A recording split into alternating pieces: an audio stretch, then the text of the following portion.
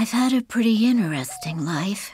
I was born on June 4th, 1944, in an orphanage, to a 15-year-old orphan.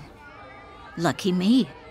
I had 100 mothers, ages 6 to 17, and that was okay. Some children have no love, you know.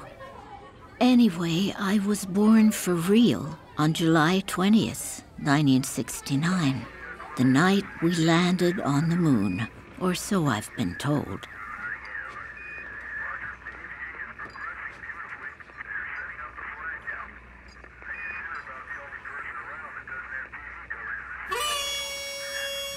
What's your family like? Tell me. God. Why? I'm an orphan, so... Yeah. Shit. What? Shit. What?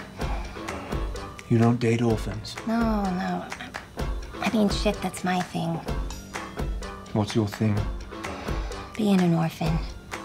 I was lining up that detail about me with the question about your family. Because sometimes I use my tragic orphan past to get men to sympathize with me, and then... Yeah.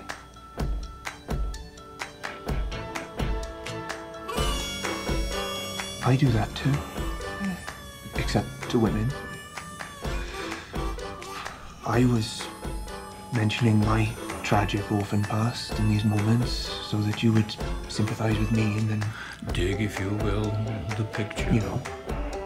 Of you and I engaged in a kiss. The sweat of your body covers me.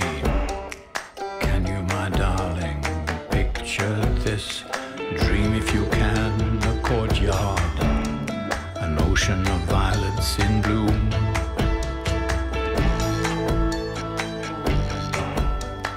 This is what it sounds like when doves cry.